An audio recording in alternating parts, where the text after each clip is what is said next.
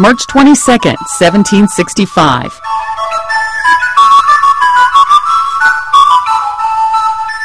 Britain enacts the Stamp Act to raise money from its American colonies. But the colonies balk at taxation without representation, and the act is repealed the next year. The conflict helps set the stage for the American Revolution in the following decade. 1987. A barge carrying 3,200 tons of garbage leaves New York's Long Island on a 6-month journey in search of a place to unload. Several states and 3 countries turn away the so-called garbage barge before space is found, back where the journey began. 1997. Tara Lipinski becomes the youngest women's world figure skating champion at age 14 years and 10 months. I never expected it, and especially not this year. Going into Worlds, I was just thinking about my skating, and it was a big shock, but I love it. 1963.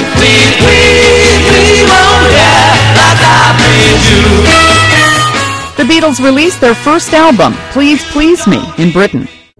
And 1948. Don't cry for me, Argentina. Also in Britain, composer Andrew Lloyd Webber is born in London. Among his musicals, Jesus Christ Superstar, Evita, Cats, and The Phantom of the Opera. Today in history, March 22nd. Sandy Kozel, The Associated Press.